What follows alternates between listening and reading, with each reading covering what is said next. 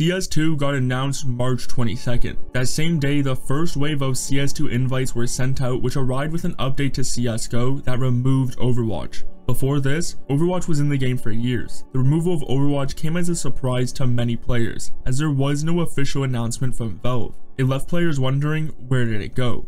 Back in March 2023, right when Overwatch disappeared, I asked Aquarius about the situation, and he said that Overwatch was not necessarily removed, but instead broken. According to multiple sources like Headlocked, there were Overwatch bots that were running at such a scale that they outweighed normal players. They would make sure that the accounts they wanted would avoid Overwatch bans by voting innocent on their accounts, and then would mass vote guilty on others. Sparkles made an entire video on this exact issue over 3 years ago, so it's not like it's something brand new, and these bots were exploiting Overwatch for years. So knowing that the cheater data was continuously being poisoned by bad actors abusing the Overwatch system for years on end, it makes sense Valve would eventually remove it, so Overwatch doesn't just continually feed bad info into the AI anti-cheat Valve has been working on, which they had a planned announcement around the same time of the removal of Overwatch. There was a section of the Counter-Strike website that was found to include an unreleased anti-cheat announcement.